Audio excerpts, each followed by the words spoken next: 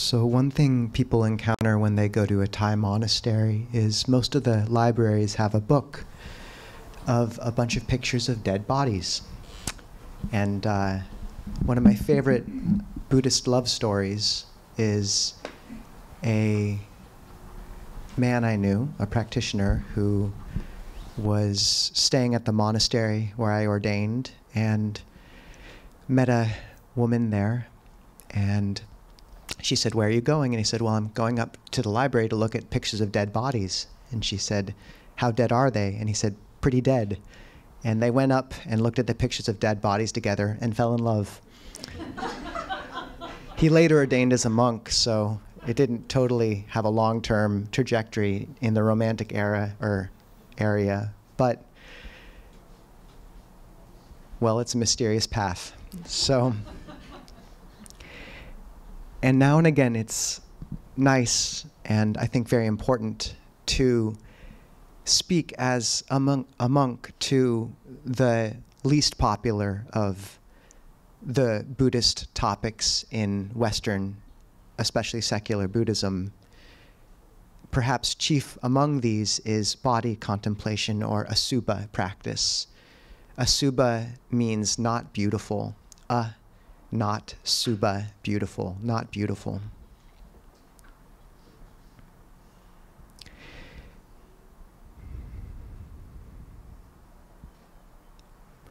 The first monastery I went to in Thailand was Wat Pah Nanachat, where the Western disciples of Ajahn Chah began a community with English as the basic language for Westerners hoping to ordain. And there's a funeral pyre there. And the first week I stayed, there was a funeral. And where in the West, we have a ritual of dressing a body up, pumping it full of chemicals so it won't decay, putting makeup on it, and letting people glimpse it for just a second before you shut it away. In Thailand, I think the relationship to the body is much healthier. Although often now the bodies are in line with what's done in the West, kept largely out of sight before being cremated. There's still a thread of tradition, especially at monasteries, which were built around cremation grounds, where there's an open funeral pyre and the body is wrapped in white cloth, laid on top of wood and burnt, and everyone watches the body go. So the first week I was at Wat Pah Nanachat, there was a cremation, and watching as the flames rose and consumed this frame of the body, seeing the fat burn off, seeing form dissolve into smoke and light, and just seeing truth of the body was so grounding. When we speak about body contemplation or not beautiful, looking at the body as it is, often people have a reaction of saying, I just want to see the body, as this thing it is. I don't want to sort of look in this morbid way at it. I think that really misses the point. Truth becomes clearer the closer you look at something. And the fact that if you point people to just look a little bit closer at the body, to look just under the skin, to look at what happens if they don't wash the body for a few days, the fact that this initiates such a strong reaction, I think should be a hint to us all that there's something we're not seeing. The Buddhist practice of looking at the body as it is not morbid. It's just seeing it clearly. It's just looking at something a bit deeper than skin deep. And there's immense benefit. In our culture, there's a bunch of narratives about our delusion around death. We understand that we have a delusion around our mortality, and that if we saw clearly the fact that we would die, we would change a lot in our lives. We would give up many of our grudges. We would take the trip we've been waiting to take. We would forgive the people that we can't forgive. And pop culture is full of narratives and movies about people understanding their mortality and suddenly bringing their lives in line with their deeper values. Our delusion about the body is so deep that we don't realize it's there. It's one of the most interesting moments and pivot points in practice is when people suddenly understand that they aren't seeing the body clearly, that there's a level of attachment to it which is profoundly, deeply rooted and which we just don't see. And it has deep effect. The constant drive in our culture to inflame sexual desire, especially in an era where pornography and other things are really common, is an enormous current. And it leaves many of us helpless, not just in relationship, in terms of how do we make sure that our sexual desire is not drawing us outside of the bounds of an ethical relationship with a significant other, but much deeper with how do we interact with people in our lives who are attractive or maybe unattractive. Either is difficult, and look at them as people, not as their body. It's a profound gift to be able to interact with someone and have them not be looked at chiefly as an attractive form or an unattractive form, but just as their chitta, as their heart. And this is the gift of body contemplation, is it lets you step back and you don't look at people as old or young or attractive or unattractive or this or that race. It's just a body, and the heart is more visible and more visible. Similarly, if one develops body contemplation, it gives you a tool to soften and cool down lust, which is really useful. If you're looking at a coworker or a friend who maybe you're in a relationship and it's not appropriate to inflame this lust, and just having a tool where you can bring to bear contemplation and just cool the fire a bit is a good thing.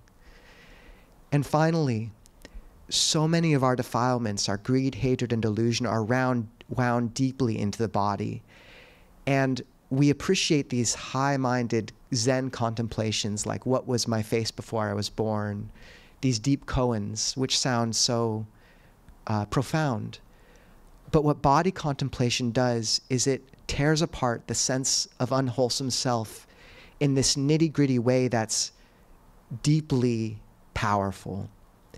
And it's not as romantic. You're looking at your spleen. It's much more kind of attractive to talk about loving kindness. But if you really can see through the body a bit, all the defilements are hamstrung. And time and again in the suttas, and this is why this is the great teaching that the West has left behind, so many of the breakthroughs of senior monks and nuns are based on them breaking through the body. That khanda, that focus of identity of the body, breaking through it is often paramount to the first glimpse of enlightenment. It's that powerful. So this is not a small thing. It's not a fringe practice. And additionally, if you're on retreat for a long period, you might find that you can't do samatha, tranquility practice anymore. It's like the glass is full, and returning to the breath or a mantra just feels like slamming your head against a wall. The mind doesn't want any more samadhi practice. And often what it needs and wants is body contemplation. That's insight. It's using that powerful mind and pouring its energy into insight, because the mind that's powerful can see clearly. And if you know and have access to this practice of body contemplation in those moments of retreat or deep meditation, where the mind has become calm and rested, and then as it begins to move again, you begin to contemplate the body, you can find that it feels profoundly interesting, and it's actually the correct route for your practice. And then when you return to samadhi practice later, samatha, tranquility, the mind is ready and interested. And this is the back and forth of samatha and vipassana, tranquility and insight practice, that steadily deepens. But without this body contemplation, so many in the West are left with just one foot. You're hopping on just samatha, and you don't have vipassana. So it's useful to have this tool, even though it's really unpopular to talk about. So the Buddha spoke about several means of body contemplation. The first was the 32 parts. And he says that just as a farmer might sort through a bag of beans and rice, saying, this is mung beans, these are coarse-grained rice, this is fine-grained rice. Even so, a practitioner contemplates from the soles of the feet to the crown of the head. The body is filled with this many unclean things, and then goes through the list: hair of the head, hair of the body, nails, teeth, skin, bones, bone marrow, pus, blood, etc., all the fun stuff. And those 5 external objects of hair of the head, hair of the body, nails, teeth, and skin, the wrapping of the body, those are the first objects given to monastics when they ordain, even before a breath meditation object. So they're very powerful. And how one works with body contemplation is usually you try to make the mind calm first and let it rest in samadhi for a time. But after that, it might begin to move, and not in a way that's distracted or feels like defiled, but rather it's just energized. And this is when you bring to mind body contemplation. If you're an aversive type character with a lot of aversion, then you have to be especially careful with this. But if you're a greed type, where your primary defilement is greed, you can kind of know, if you walk into a room, do you first notice the things you like, or do you first notice the things that you really don't like? And if you're an aversive type, then be careful with body contemplation. And if you find you're doing this, and then 2 days later you wake up really grumpy like a bear, like just waking up from hibernation, it might be good to just develop loving kindness or breath meditation. But if you find that you do lean towards greed, and that this body contemplation brings this sense of coolness, then it's a safe contemplation, and it can be a really powerful aspect of your practice. So when the mind has rested in this calm and begins to move again, then you go through the different parts of the body. So there's a list online. If you type in 32 parts of the body, or look in the chanting book, it's there.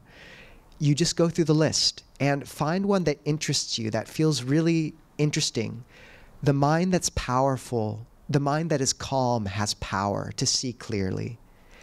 And if your mind is coming from that place of calm, it'll have an afterglow of power to it. And it'll, as you go through that list, you'll find something that is genuinely interesting. It's like the mind is attracted to it. And take that as a sign that it's worth investigating. So what you do then is contemplate. And that's a vague term, but you kind of have to figure out your own way of contemplating.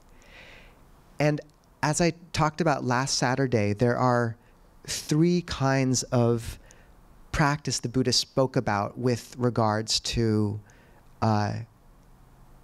activities internally. There's kaya sankhara, bodily activity; chitta sankhara, which is mental activity; and vaci sankhara, verbal activity. And bringing to mind all 3 can be helpful, or deciding which one's most useful. So kaya sankhara is the feeling in the body. So say one of the most powerful objects for most people is the bones. That's almost always a safe object that's going to work. So if you just bring to mind bones, and you can feel the bone, feel the sense of your teeth against the other teeth, feel the sense of your kind of hip bones touching the earth, or just feel internally the bones in the arm or the vertebrae. That sense of internal feeling of the bone, that's kaya sankhara, that's bodily activity, you're feeling in the body. Vachi sankhara, or verbal activity, is the words, it's verbalization. So that might be a phrase, like just saying bones, bones. Or you can contemplate bones, these aren't me, or it's just calcium. You could even just say that, it's just calcium. Or bones are not self. Or bones, stones, bones, stones. That's what I would do often, is imagining the vertebrae as a bunch of river stones, because they're no different. The internal calcium of the skeleton and the external minerals in a stone are no different, one way or the other. So using those verbal phrases and finding one that kind of hits the spot, that's vachi sankhara. Or chitta sankhara, that's a perception or an image. So that can be almost a movie in your head. You can either just imagine the bones and imagine the skeleton, or you can actually imagine, say, the bones crumbling into dust and disappearing into the earth. Or you can imagine your vertebrae as a bunch of river stones. Or you can really contemplate the fact that this earth, almost every piece of earth or solid element we touch has been a bone of an animal through these many millennia. The earth is just a bunch of bone, and our bone is just a bunch of earth. So these are kind of the ways of using kaya sankhara, the internal sense of the body, vachi sankhara, verbal fabrication, so using a phrase, or chitta sankhara, an image or a kind of recollection to contemplate. And you'll find one phrase or one image that really feels interesting, and the mind grabs onto it with that powerful attention. And if it leads to the sense of coolness, then just let yourself cycle through it until it loses its power. And then you can either bring to mind a different one, or you can return to your samatha object. And this will deepen concentration. Other very powerful objects tend to be the blood. And just imagining the blood, it's just liquid, it's just like water. And you can even do that, blood, water, and how as the body decays, it fades into the rivers, it fades into the rainwater. All the rainwater has been blood before, probably, of other animals over these many millennia. Similarly, all of our water in our bodies has been in the ocean. It's been water in other beings' bodies. Even just recently, we exchange out all the material in our bodies regularly. So whatever form you have right now, it's different than you were when you were a child, and it's probably formed of these other elements. The skin is very useful. You can contemplate what happens if you don't wash the body. Within a few days, it starts to smell, it gets oily, it gets the clothes dirty, and just contemplate that. This body is constantly oozing oil. You can contemplate the fact that, and like what happens to your hair if you don't wash it for a week? How does it smell? What is that? You can contemplate the fact that everything you see about another person's body is dead. If the skin was alive on the surface, it would be unbelievably painful. So even the surface level of the skin is actually dead flesh. The eyes look alive, but that's just because they're moist. So there's a reason that people don't usually teach this, because as you can see, it's like pretty intense. But if the mind is calm, having this ability to see the body just a little more clearly is really useful. And over time, it leads to your fear of death being let go of, because you're less attached to the body. And we really are attached to the body. I think one of the biggest indicators of this for me is when you're sitting in meditation and you get bit by a mosquito, which happens a lot in Thailand. And the mosquito bite's not that bad, but there's this really sense of like, how dare that mosquito bite me? And there's this sense of violation. And just to see that our sense of self kind of extends around the body, and the mosquito bite's not bad, but there's this sense of violation. Or similarly, this delusion where what happens if you find a hair in your soup, even if it's your own hair? It's like, or what if you spit into your soup? Like, disgusting, right?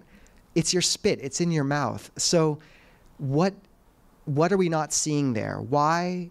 There's delusion at work, and just acknowledging that. And if we can find a way to contemplate just a little bit, it really is helpful, even though it's not that romantic to talk about. You can also just recollect the body doesn't obey us. If you're sick, the body doesn't ask to be sick. If the body, it just does its own thing. It ages on its own accord. Sometimes you're ill enough that even if you tell the body to stand, it won't. If you tell it to run, it won't. This body is not ours. We don't own it. We're borrowing it. And there was a disciple of Tanpor Lee who was challenged by a person in his life who said, okay, why can't I just hit you? If this body's not you, what's the problem? And Tanpor Lee said, look, tell them that you're borrowing this body and you got to take good care of it. You have to take care of what you're borrowing. So we acknowledge the limits of this body, but we also acknowledge that it's a gift to have this. The body's a profoundly useful tool of practice, and it's our vehicle to liberation. In the book, in the Samyutta Nikaya, the Connected Discourses on the Unconditioned, the first sutta is about the body.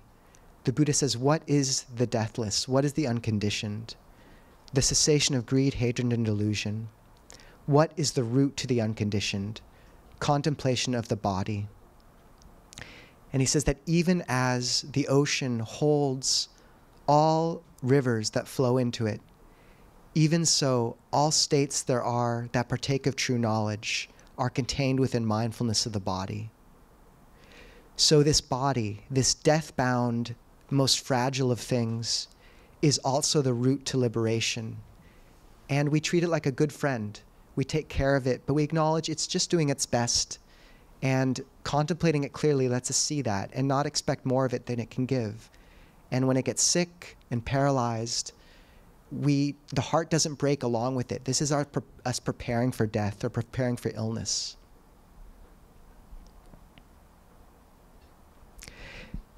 The next contemplation the Buddha gave was the elements. And this can be a much more delicate access point for people who can be a bit put off by that contemplation of the 32 parts, which is just seeing the body as the different, composed of these different elements of earth, fire, air, water. And it doesn't have to be this kind of medieval categorization, but rather just seeing that this is how the mind can kind of divide it up. Its solidity, its liquidity, its movement, which is air, and its heat. And if you can just see, honestly, the most powerful way I find to work with this is imagining giving the body back, watching it dissolve, and give back the earth element into the earth. And imagine and understand that this earth in the body is no different than the earth outside the body. It's no different than the earth of the people around you, the solidity. And if the mind is calm, there really can be these profound insights that come from that, where you wake up and you realize that your body and the bed and everything around you, it's just earth and liquid. And there's no real distinction between the body and the bed. And there's no real distinction between you and the person across from you. And you begin to realize how much of our othering and our hatred and our greed are all predicated on these deeply rooted perceptions of self and other and me and mine and you and yours. And if it's just earth, it hamstrings it all. So you can use those three forms of contemplation of bodily, verbal, and mental to contemplate earth and water as well in the body. You can just say, okay, these bones are just earth. And then imagine them fading into the earth. Imagine how they're the same as the stones around you. They're no different. Or imagine how the blood and the liquidity is just the ocean. It's the same thing. It's the rainwater. And imagine it dissolving back into that. And that's also useful just if you find in your meditation you're feeling a bit heavy, then maybe you have a bit too much earth element in your recollection. So bring to mind water or wind. Just say that, water, water, and watch that kind of liquidity lighten the meditation. Or if you find you feel really ungrounded and airy, restless, bring to mind earth and watch yourself ground. And the third contemplation is that of the charnel ground.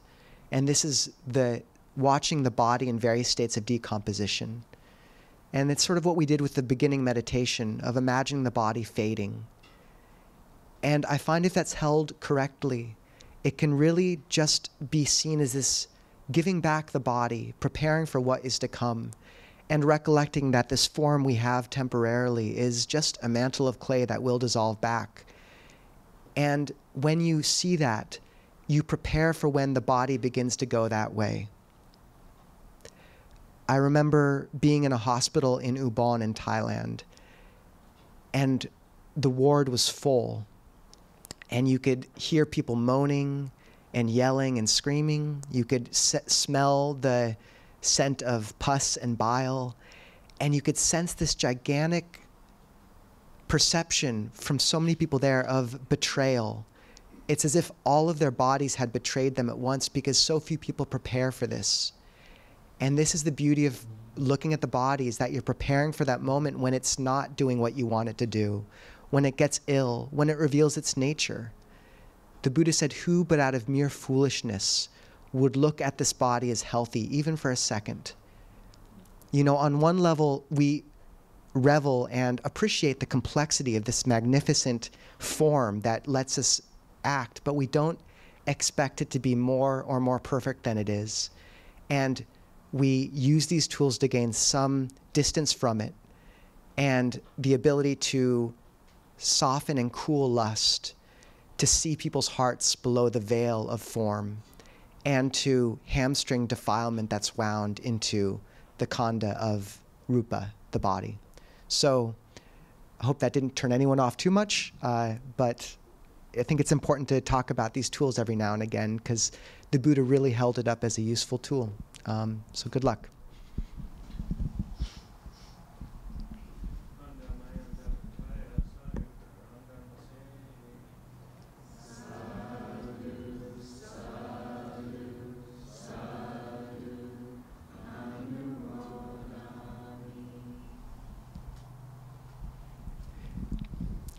Always wary about this talk, but it's kind of fun to give. So we have a chance for questions, and I think we have a mic we can hand to you. So feel free to raise hands if you want to discuss any topic or ask a question. Don't be shy. If you're on Zoom, feel free to raise your electronic hand as well. Hi. Hey. My name is Brianna. I have a question about, so often when we talk about body contemplation, we talk about neutralizing lust and attraction, and I guess I'm wondering sort of what the Theravada view is on other types of connection, love generally, that is not romantic, sort of karmic connections, things like that. How does that tie in to sort of beyond lust connection? Yeah, great question. This has come up twice before this in the past few days. People asking about where love fits in and how to hold people dear, but not in an unwholesome way. And it's hard because we don't have language for it in English, I think. The Buddha says that when one suffering arises from those we hold dear, and the word he uses is piya, those we hold dear. And for me, what that he's speaking to there is the sense of feeding and holding and attaching to another.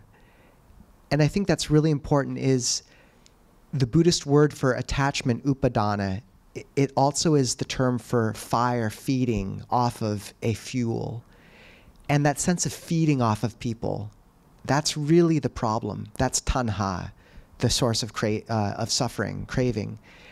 And I think that metric of the key movement in practice is a switch from tanha and feeding off of those around us to chanda, which is desire rooted in, it's a different kind of desire. It's it's zeal, it's a wholesome desire to see things made whole, to give and to bless. So one of the key switches in Buddhist practice is the switch from an energy of feeding off of people and fire consuming fuel and agitated and hot, to an ethic of blessing those around us and the energy of light, which is soft, cool, radiant, expansive, and non-agitated, but blesses those around it. So I'd say most of us a lot of our relationships are a nice hodgepodge of the two modes of caring. You know, we feed and depend and cling to people around us. But I think as we practice, you really begin to pick apart those two threads where you see, this is how I'm feeding off of this person and depending on them.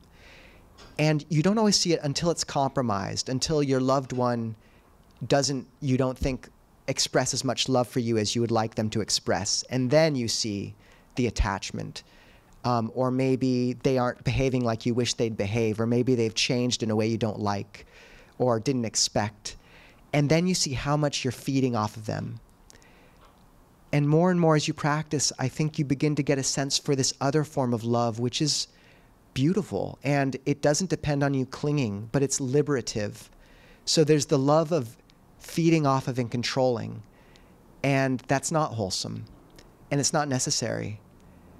And then there's the love that's liberative love, which is really predicated on you having an internal source of happiness yourself and really blessing the people around you and giving them the freedom to be their own people, but loving them in the midst of that. And I think you really see that with spiritual friends in a community like this, which is like, I remember when I ordained, my parents are practitioners, and I didn't miss them because I felt like we were walking parallel. And whenever we talked, and I feel this way about a lot of people in communities like this, it's like you meet and it's like you haven't even been away from each other. And you don't really, like the Dalai Lama probably doesn't miss people, you know, but it's not like you would begrudge him that when he met you again. And so I think of that distinction. Love is a difficult term, but I think the term of feeding versus blessing is more relevant. And from a worldly perspective, it sounds monstrous to say, like, I don't really miss people, but it's true. But it doesn't mean I love them less. It just means, like, there's a wider vision at work. And yeah, I think practice is a steady movement of refining those relationships and moving more and more towards a liberating, blessing love rather than a feeding love that controls. Because you can't love something you're feeding off of, not completely. And there's certain relationships that we have a special karmic duty to. So it's not like you won't treat your kid the same way you treat someone on the street necessarily. You know, like there are karmic relationships to honor. So does that help at all? Okay, good. Joseph. Thank you, Ajahn. I was wondering... Can we turn it up a little bit? In terms of, just a second, Joseph. Hello? Oh, that's a little better. Go for it. Thank you, Ajahn. I'm thinking about mindfulness of the body in terms of working towards being free from horror, humiliation, and disgust, make your mind like earth, like we talked about. And I'm noticing when the mind is doing this contemplation, where's the discomfort, what's arising? And it seems to be a feeling of the uncertainty of the time of death, in terms of, like, I might not get a chance to say thank you, or I might not get a chance to say I'm sorry to a person. I think it's resolving around separation, like you mentioned, in terms of not missing people. And, like, for example, like, I might... like, I want to try to be mindful, like, what if I never get to say thank you to, what if this is the last time I see you, right? And, like, I never get to say thank you to you in person, right? There's that feeling of you could die at any minute. How do we work with that? You know what I mean? The uncertainty of the time of death, and, like, knowing that everything kind of, I think it's grasping at stories. It's kind of this world we've created, this relationship, these narratives. And I'm thinking about what brightens the heart is Venerable Sariputta's story, in terms of how, like, even when he was away from his teachers, he would bow and he would figure out what direction they were in, and he would bow in their direction. And I'm piecing all the pieces together. Like Ajahn Brahm didn't cry when his dad died; he was grateful for the time. And your teacher, Ajahn Anan, he just recently said that Venerable Sariputta was foremost in gratitude. So is there something about gratitude that could help with this restlessness about contemplating the body and making it stable like earth? Thank you, Joseph.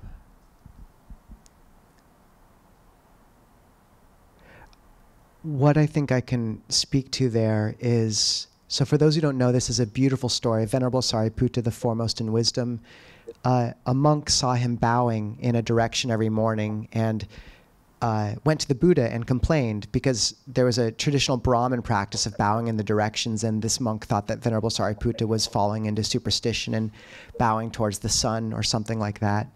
And the Buddha said, no, Venerable Sariputta is bowing in the direction of his first teacher, basically, the first monastic who inspired him, and that beautiful recollection of honoring the person who brought us to Dhamma.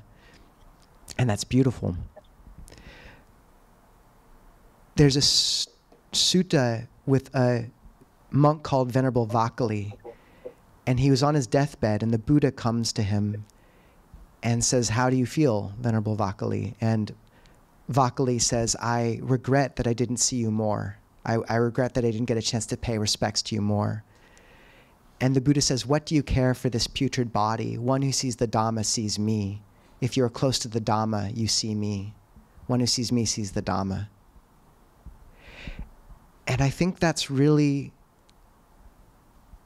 the essence of it, is our refuge isn't in a certain teacher or bringing a certain storyline or expressing gratitude to a certain individual, although if we can do that, it's great. But that sense of honoring the Dhamma in our lives and that greater force of life and nature and truth that's in our hearts, if you pay respects to that, that's the refuge. And you don't have to worry about closure with that. I mean, that's why the Buddha recommended death contemplation, is if you recollect you only have this breath, how grateful I am to be able to practice the Dhamma for this long. You honor and show gratitude for the Dhamma. And I think that's where the heart can come to rest. And I think it's beautiful to see everyone around us as sort of conduits of that truth. So rather than taking refuge in or trying to bring closure with a certain individual, no matter how meaningful they've been to you, recollecting that if you're honoring your duty to the Dhamma right now, pursuing truth, clarifying the heart, one who sees the Buddha sees the Dhamma, and one who sees the Dhamma sees the Buddha. And I think that does alleviate the worry about death. There's closure right there if you look to it. Does that help at all, Joseph? Yes, thank you so much. Please forgive me for anything I've done with the 3 doors of body, speech, and mind. I forgive you, and I cannot think of anything you've done recently. So. And in any previous lives too that I can't remember now. Please forgive me. Sadhu, sadhu. Okay. Thanks, Joseph. Okay, we have a bit more longer as well. Scott.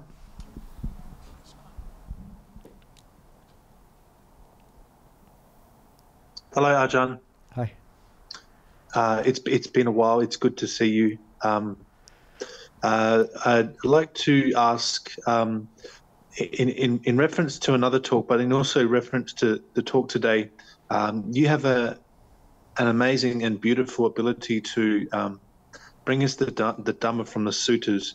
In a recent talk, you referenced Majjhima Nikaya to all of the defilements and listed the defilements to be abandoned by seeing, and it just came very naturally, and it was very, very beautiful. I was wondering how you acquired this knowledge. Like, did you go through a process? And because you do it very often, that you bring us the Dhamma and it's from the suttas, and it comes very naturally, and it doesn't seem like you have to put much effort in to access this memory. So that's a question. That's a question I'd like to say, and I'd also like to mention that this ill will in the body, it manifests for me in the face, and I can feel that very, and that's very pragmatic.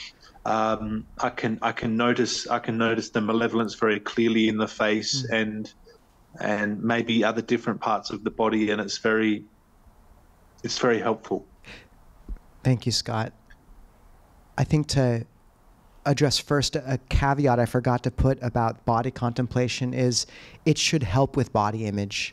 Negative body image is comparing one's own body to other bodies and seeing other bodies as more beautiful, whereas body contemplation should lead to just seeing all these bodies as kind of these silly, kind of clumsy, like things that we kind of drag around, and they're a bit strange and they're doing their best, but they're not like that beautiful. It's just sort of like, you know, and so it really should lead to a softening of negative self-body image, which I think is really important because that's such a thing. It's such a thing, especially for women, I think. And so I don't think that maybe is what you're speaking to, but just that seems like an important point to bring up, is it should soften that sense of comparison. As to the suttas, yes, the one you're referencing is from last Saturday's talk, and just because I love that quote so much, it's the Buddha talking about how we proliferate. And in Majjhima Nikaya 2, he says, one inappropriately attends to one's experience by thinking, was I in the past? Was I not in the past? How was I in the past? What was I in the past? Having been what will I be? Or one thinks about the future. Will I be in the future? Will I not be in the future? How will I be? Having been what will I become? Or one is inwardly perplexed about the present. Am I? Am I not? How am I? What am I? Having been what? Where will I go? And these teachings are 2,500 years old, but they're so brilliant. He just nails us. And like, that's most of our thinking, is those 15 roots. So with memorizing Dhamma, the monks in the Buddhist time did this all the time. And it's really worth doing. If the wisdom in the suttas is the most, I think they're the most profound teachings that we've ever been given in history. I'm biased, but I'm biased for a reason. And if you, basically what I did is either make a practice of reading a sutta every day. I'm a binger, so that didn't really work for me. So what I did is I just decided over the course of a few weeks to just stay up late and read through the suttas really as sort of in one go, and then take notes. And then over the course of the subsequent years, I kept on reading through them and also memorized more the key parts. If you type in daily sutta newsletter, you can subscribe to this great newsletter that gives you a sutta a day. It's curated by a monk we know. It's really good. But I'd say, yeah, beginning to work through the suttas is really useful. On our website, under Ajahn Kovilo's writings at clearmountainmonastery.org, there's an article called How to Memorize Long Dhamma. And it goes into these methods called a memory palace, which is how you encode memory. And I use that almost every day along with a flashcard app called Anki to review the suttas I care about. And that's good for insights too. When we have a kind of blaze of insight, there's this conceit that we'll remember it, but it's really good to keep a journal of the insights you have and feed those into, and they're gone.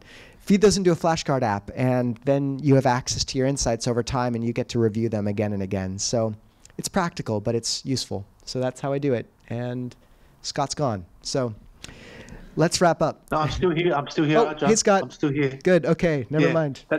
That's fantastic. Thank you very much. So yeah, go. I don't know if you've got much more time, but go for it. Would you, when we say all the defilements about seeing, so do you think that they're talking about seeing these thought patterns that arise in the mind? Do you think the Buddha is talking about that? Because that's how I see it. I see it arising in the mind. I see these these proliferations arising in the mind. Would you say that that's approximate? Sort of. That's Majjhima Nikaya 2, all the defilements, and it's beautiful because he does lay out defilements you abandon just by seeing them with wisdom. So he lays these inappropriate ways of attending to experience, and then he says, or one tends to experience appropriately, thinking, this is dukkha, this is the cause of dukkha, this is the cessation of dukkha, this is the path to the cessation of dukkha. So how he says you attend appropriately and not getting caught up in a thicket of views, a contortion of views, etc., is the Four Noble Truths. And that's always appropriate. So seeing the suffering and the unnecessary effort in those proliferations.